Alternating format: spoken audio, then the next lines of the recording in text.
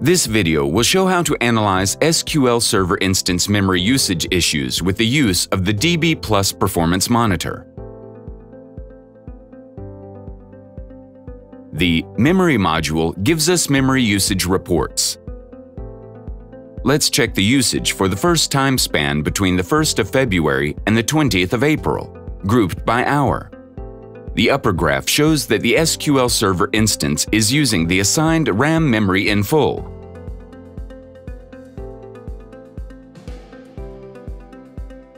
Two basic memory areas of an SQL Server are procedure cache and buffer cache. The procedure cache is used by the SQL Server to store information about system statistics, execution plans, and query structure.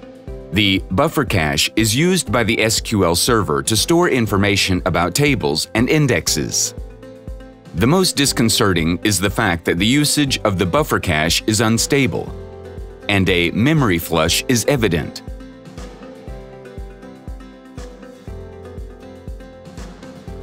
The usage of the buffer cache can drop from 150 gigabytes to 60 or even 55 gigabytes.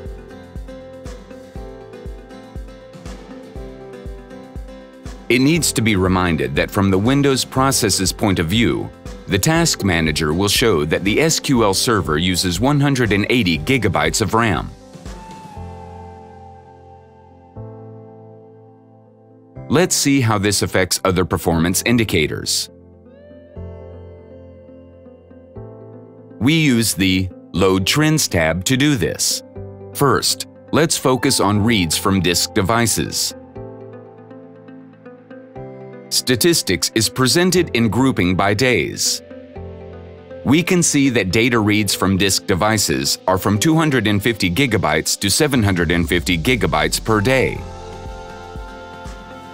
The memory usage problems relate to certain SQL Server versions, where Database Engine reacts inappropriately to messages from the operating system, and, in the case of high usage of Windows memory, sends a message with a memory release request.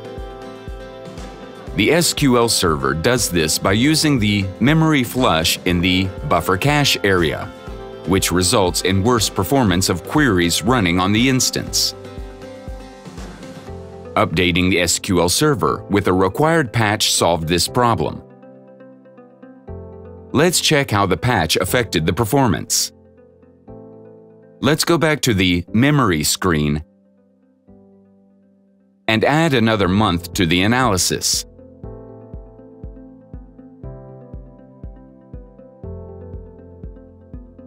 We can see that nothing negative is happening with the SQL Server memory.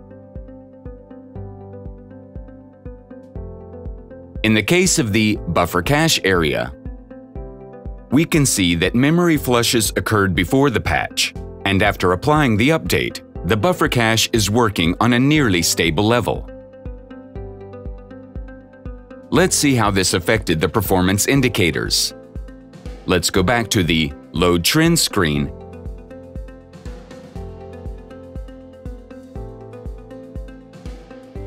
and add a new month to the analysis.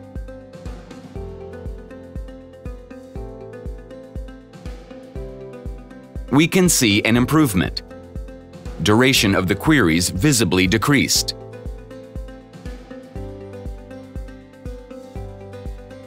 Let's check the drive reads. We can see that before the patch, reads reached nearly 700 gigabytes per day, and after the update, they don't exceed 250 gigabytes. Apart from reads reduction, we can observe an improvement in the form of decrease of wait times for locks. The problem has been solved. DBPLUS. Better performance.